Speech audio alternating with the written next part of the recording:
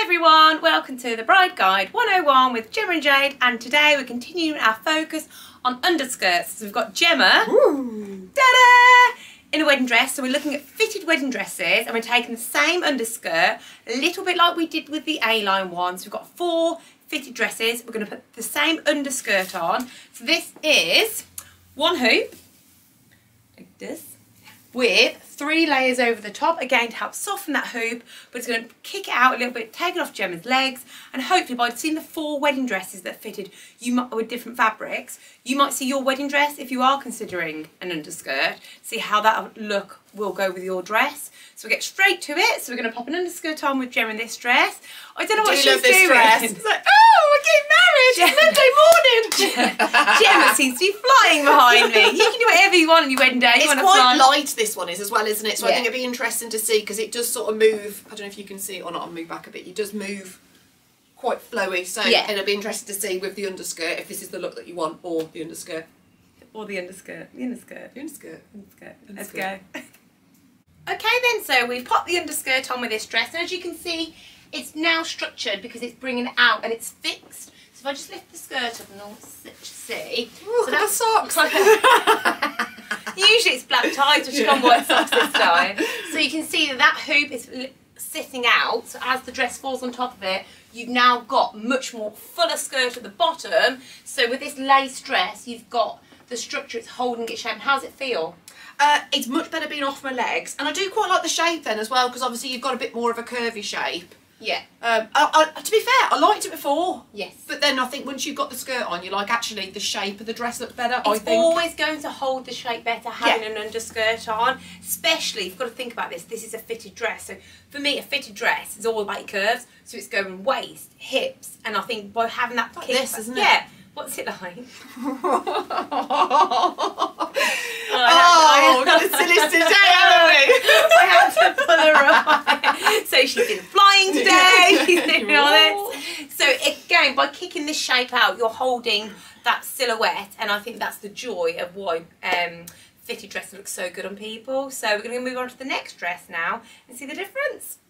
Okay then, so now we've got Gemma in a satin fitted dress, and I mean, like, hello. No, I love this dress. I just love the lines, and for me this dress is all about the cleanness. It's already quite a structured dress for a couple of reasons. I'm losing my voice slightly there. Hang on. There we go.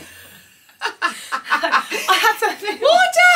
I felt like I had something in my throat. It's like, play it cool, Jade. Play it cool. Let's not talk about it, but I'll make a whole thing about it now. So with this dress, because of the fabric, it's holding its shape quite well, and for me the joy of this dress is the clean lines of it. So I think with the denser fabric and these lines here, it's really helped kicking out the dress. So while we put on an underskirt now, and the difference that makes, so hey how it looks. Thank you. I'm going to have some water. And a lie down. In a bit. Okay then, so now we pop the underskirt on with this fitted satin dress, and as you can see, this is, as we said, it's a really structured wedding dress anyway, so it's really brought it out now and created such more of a dramatic, really structured look. It's really taken it to the next level. So it really depends on what look you want for this dress. You want to keep it without an underskirt to be more relaxed prior to it, or if you really want to go for it, this underskirt will do that for you with it. So this is the 1 hoop, remember, with 3 petticoats. How's it feel, Jen? It feels very big. Yeah. So if that's the look that you want, this is perfect. Yes. I think I preferred it before wearing it, but you know, I think it literally just depends on what silhouette you want to try and get. So if you want to exaggerate the silhouette of the dress that is more structured, especially with the satin, as I said, because it's quite a dense fabric, it's already bringing a lot of structure to it. And you've got to remember, there are no detail on this dress. Less is more. So by doing so, not having that lace, you're really noticing the shape of this dress, I think, and that's probably why. And then adding the underskirt on, you've done that even more. You've really made it about the shape. That is the detail of this dress. So move on to the next one. So here we have Jem in her perfect dress.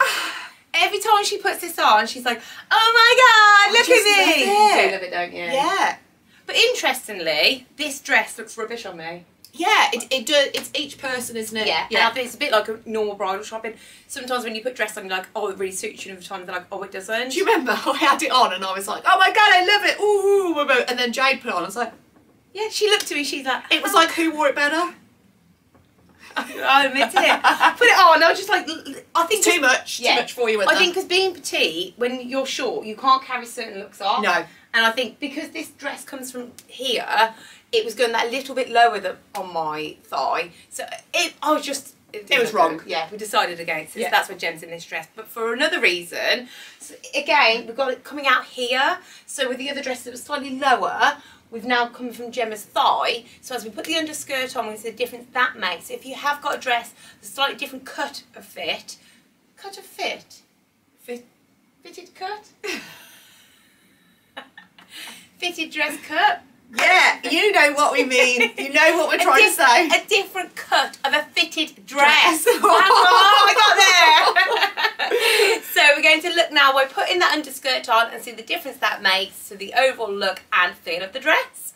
Right then, so here we have Gem now with the underskirt on, her favourite dress. And I think you just said it feels like more... Yeah, I think because it's all about the drama with this dress, isn't it? And because it's tulle, you can find that it sometimes feels a little bit like it's all over your legs. So you feel like you're sort of kicking it a little bit, whereas this feels nice and it's going to keep that shape now. It doesn't matter which way you have a photograph taken, I'm going to have the silhouette that I want, because this is that sort of dress. It is an extreme sort of bam at the bottom, isn't it? Yeah, the detail of this dress is the shape of the dress. Obviously, we've got the lace on top of that. But again, with a fitted dress, I do feel like it is all about the shape. Yeah.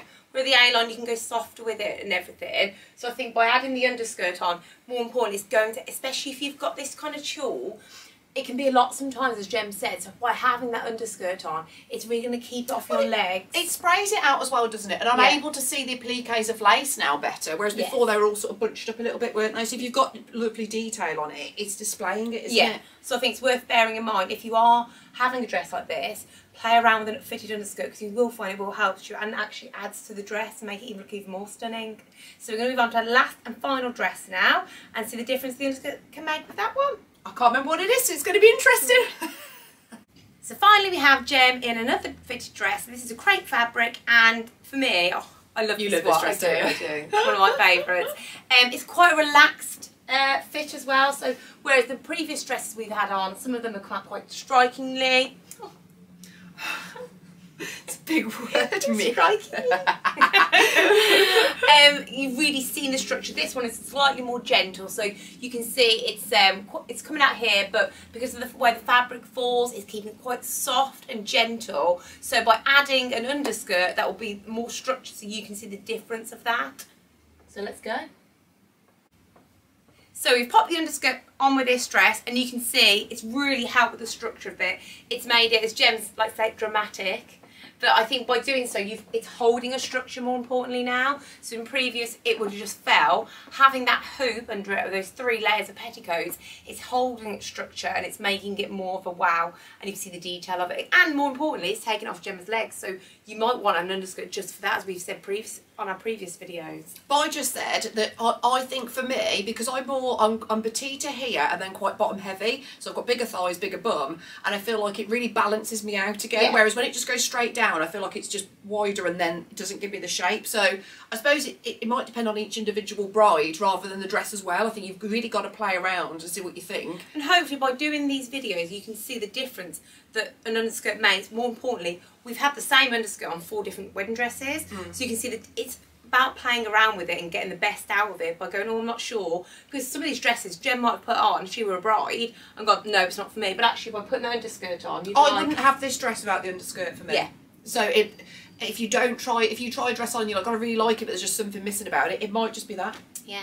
So any comments, any questions, pop them in the comments below, give it a thumbs up, and hopefully we'll see you again soon for one of our other videos looking at all tips for bridal shopping. Bye!